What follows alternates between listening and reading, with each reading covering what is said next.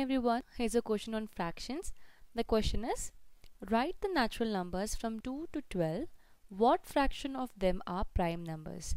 So they're asking two things. First, we write the natural number from 2 to 12, and later we have to find out the fraction of prime numbers between them. That is, between 2 to 12, we have to find out the fraction of prime numbers. So first, write down what are the natural number from 2 to 12, like how many natural numbers are present. So natural numbers are the numbers which starts from 1 and it's keep on going till infinity. Now since they're saying to write down from 2 to 12, so we're going to have 11 natural numbers. Remember, we're not including here 1. 1 is not there. We're going to start from 2. So 2, 3, 4, 5, so on up to 12. Now from this we have to choose prime numbers. So let's see how many prime numbers we have here. Now let me write down the prime numbers. So prime numbers will be prime numbers between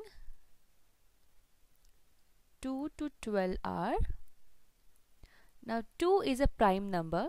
Okay, it's even number, it's a prime number. Now what are prime numbers? Prime numbers are the numbers which goes only in a two different table. Okay, two tables. Two table means not number 2 table. The one table will be the number 1 itself and the given number. For example, 2. Let us take the number 2.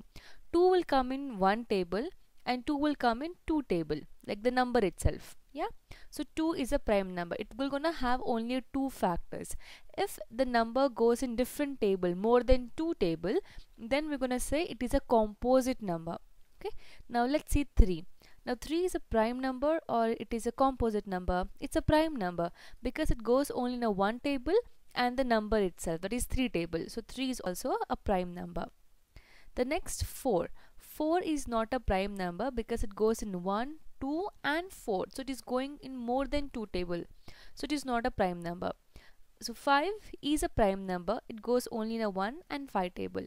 6 is again not a prime number because it goes in 1, 2, 3 and 6. So more than 2 table it is going. Then 7 is a prime number. It goes only in a 1 and 7 table. 8 is again not a prime number because it goes in 1 table, 2 table, 4 table and 8 table.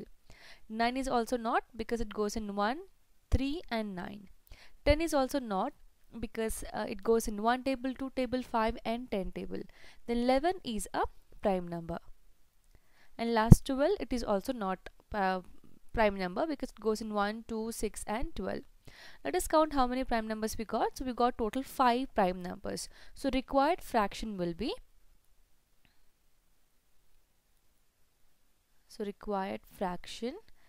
be, equal to, so out of 11 natural numbers we got 5 prime numbers, so it will be 5 upon 11. So total is 11. Out of 11 we have a 5 prime numbers, so the fraction will become 5 by 11.